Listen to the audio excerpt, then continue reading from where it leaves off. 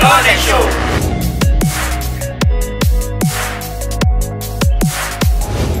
What's up guys? Panibagong araw na naman ng kwentuhan, kasiyahan, adventure, food trip, at mga trending na challenges at iba pa.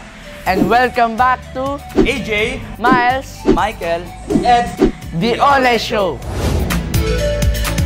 So ngayong araw, kung mapapansin nyo, first time po namin i-feature ang isang university. Yes, at obvious naman sa mga suot namin, di ba?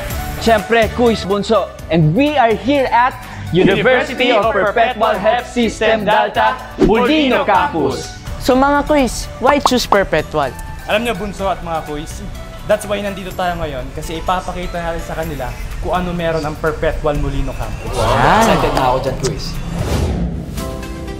Standing tall in a pristine land area of 6 hectares, UPHSD Molino is now the most notable educational institution in Bacoor, Cavite and its neighboring towns.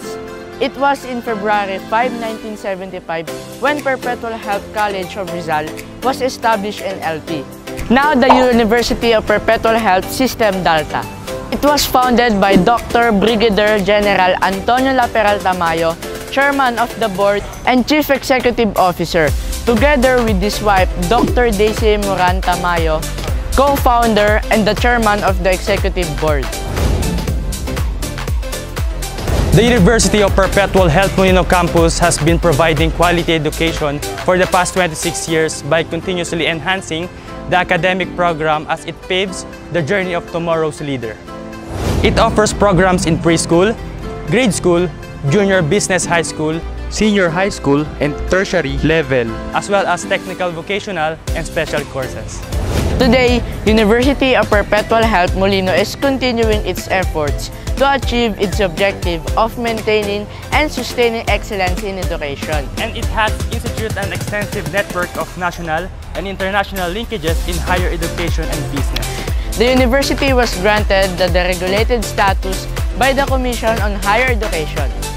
Also, been awarded the ISO 9001-2015 certification by Bureau Veritas for basic education and tertiary programs. Our faculty is a diverse group of educators, professors, industry professionals, and prominent personalities in the country. The university continually updates its modern facilities and equipment to prepare students with the required skills for evolving industry needs.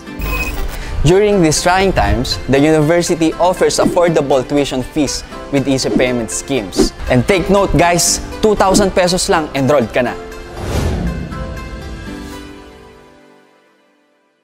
Alam mo ba Kuya Adam, kapag bumalik na ang mga face-to-face classes, hindi na tayo mahirapan. Tama ka dyan, Bunso, dahil ang University of Perpetual Health Molino Campus is strategically located along major thoroughfare kung saan accessible sa lahat ng uri ng sasakyan. The university provides opportunities to our students to continue learning in the comfort of their homes through flexible learning options. At alam mo ba Kuya Adam, alam ko rin yan, kasi nag-online class din ako under sa University of Perpetual Health Molino. Yes, Bunso, at alam mo bang isa rin ako sa estudyante ng University of Perpetual Health Molino Campus na nag-online class. So nakita nyo na guys, why choose Perpetual? And siguro naman guys, dahil sa mga information and ideas na binigay namin sa inyo, naliwanagan na kayo why we choose Perpetual. Kaya ano pang hinihintay nyo guys? Be ahead! Enroll now at the University of Perpetual Health Molino Campus and achieve the university edge.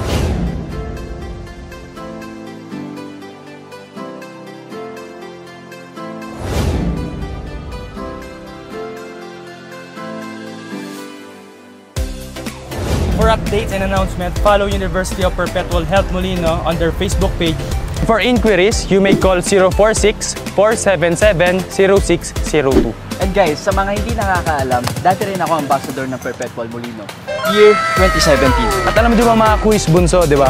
Bukod sa mga sinabi natin kanina, marami rin silang social events and gatherings. At gusto ko lang sana sabihin sa inyo na isa ako sa produkto ng mga event nila dahil nanalo ako ng Mr. UPHS last 2017. So yun lang guys, at syempre mga quiz, sana ma-experience ko yan sa mga susunod na taon. So at dyan na nagtatapos ang aming episode for today. Ito ang AJ, Miles, Michael, And Ed, The Online Show!